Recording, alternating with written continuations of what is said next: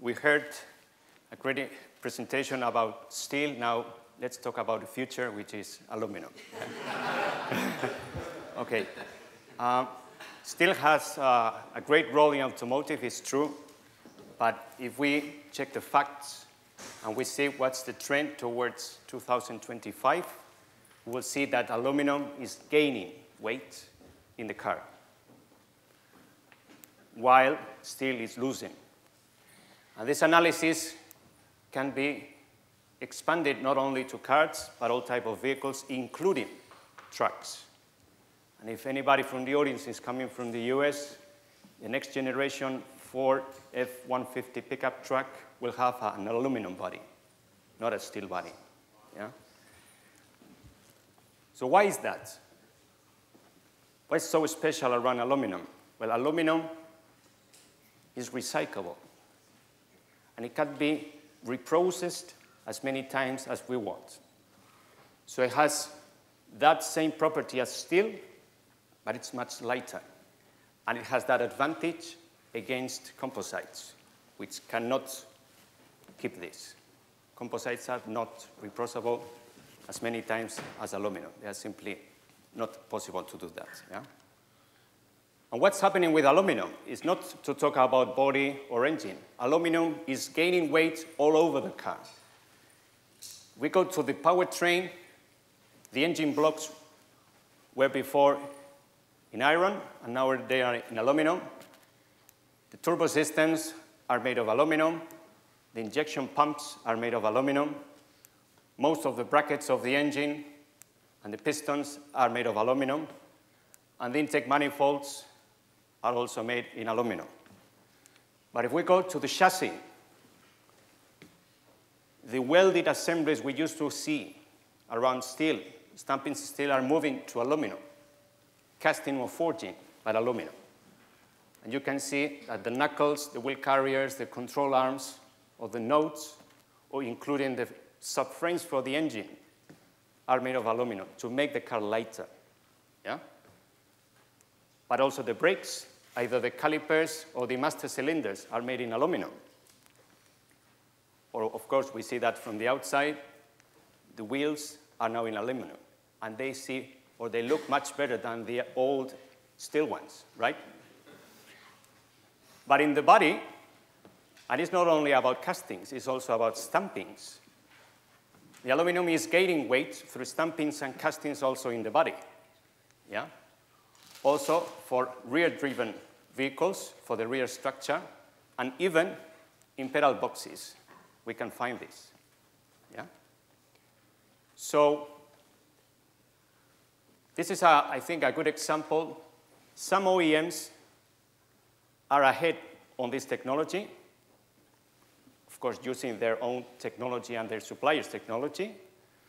And if we compare an Audi A8, which is completely made of aluminum, has a 34% advantage in the body compared to a similar class 7 Series, which is made of steel. So that means that we will save weight, the car becomes lighter, and we'll have less emissions and consumption. But is that an only case for Audi? Well, the next generation of BMW will be using aluminum in all the moving parts of the body. And Mercedes-Benz is starting to do that now by the end of this year with the S-Class, which until now was made of steel, and from the end of this year will also have aluminum in the moving parts.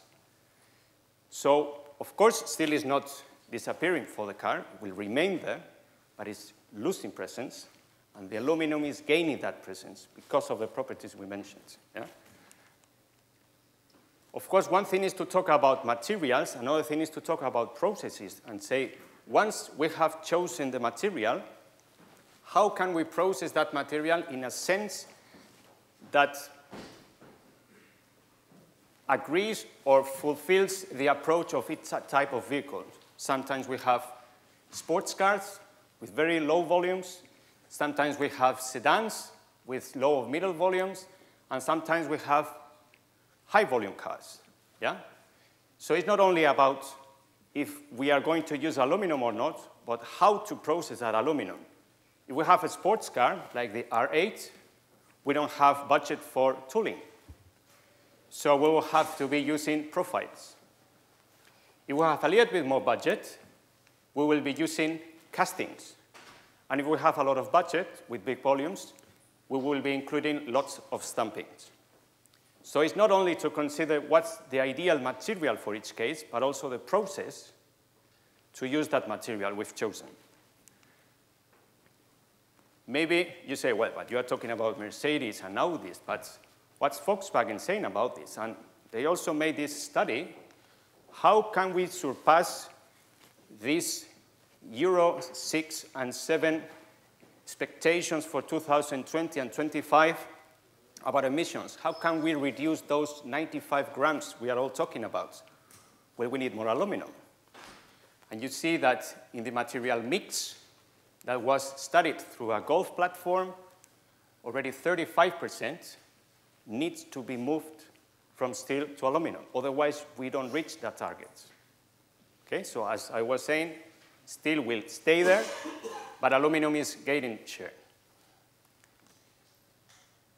Well, but we have also now electric vehicles, hybrids, plug-in hybrids, fuel cells. Well, aluminum is present in all these new applications. And if we see and we check what's the trend through all these years and what's coming new, either on the battery housing, on the e-drive, on the inverters, aluminum is everywhere.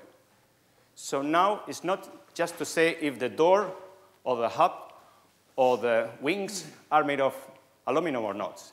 All new applications to this electrification trend we are all experiencing will include aluminum as well.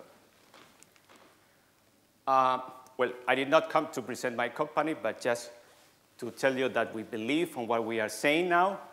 We are expanding our aluminum division all over the world with plants in Europe, Eastern Europe, Russia, and America. And we produce all types of components around aluminum, as I said, either on stampings or different types of castings around the engine, around the transmission, around the chassis, steering. And we think that there is more space for new products. Even on rear axles we are producing for some big OEMs, we are moving from steel to aluminum. Or from some shock towers that are part of the body that until now were only made on steel, that's also moving to aluminum, or some nodes, yeah? So that was very briefly the potential we see around aluminum. As you have seen, there are examples around all segments of the industry and different OEMs around all the areas of the car. And I will be very glad to explain or answer any question. Thank you.